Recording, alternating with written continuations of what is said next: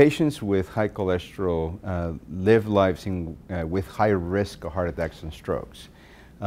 Efforts to reduce cholesterol, to reduce that risk, have been going on for a long time, and statins have been at the center of that effort. More recently, a new class of drugs, the PCSK-9 inhibitors, have come onto the scene. They're drugs that can massively reduce cholesterol levels and hold great promise in terms of reducing heart attacks and strokes. The issue that we are addressing is that great promise is at that stage. It is a promise, and we don't have strong evidence yet that the ability of these drugs to reduce cholesterol massively will translate into improved outcomes for patients that use them.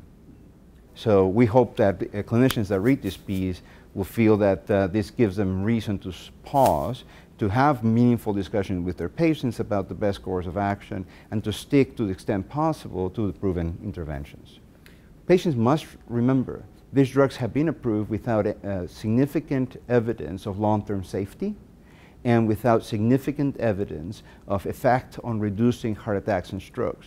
We know they can make the cholesterol numbers go low, very low, and in fact it's quite possible that they can reduce cardiovascular risk and strokes. We just don't know yet. The concern with these medications is that they do reduce a lot LDL cholesterol, way beyond statins, which is the standard therapy.